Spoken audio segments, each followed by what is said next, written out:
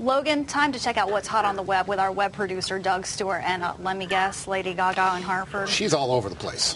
Yeah. I was driving in, and it was like, whew, overwhelming. I had to get through the crowd. Butchers everywhere in Hartford were happy. They were doing meat dresses. So we have a big picture gallery, lots of pictures from the show, the crowd outside. That's going on, and Logan was just talking about it. Yeah. So that's very popular this morning. The other thing that's popular is people looking at the story about the truck accident in downtown. Causing a lot of delays. I came in from the other direction, and it looked pretty messy, but it's going to be a situation that's going to take a little while to get rid of. out there. So people are looking at that.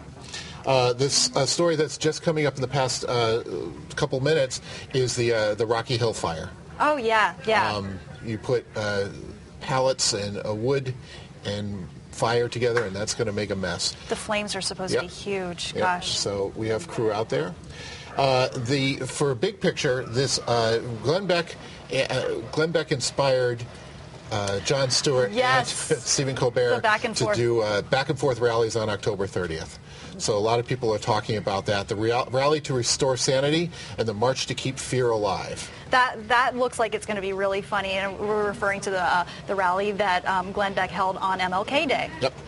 Well, on the day that Martin Luther King gave his speech. You're right. Yeah. Excuse me. Pardon me.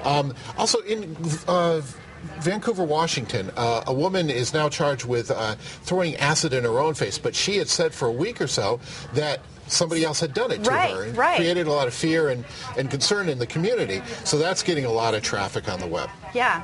Okay. The other thing that's big is these pictures of the storm.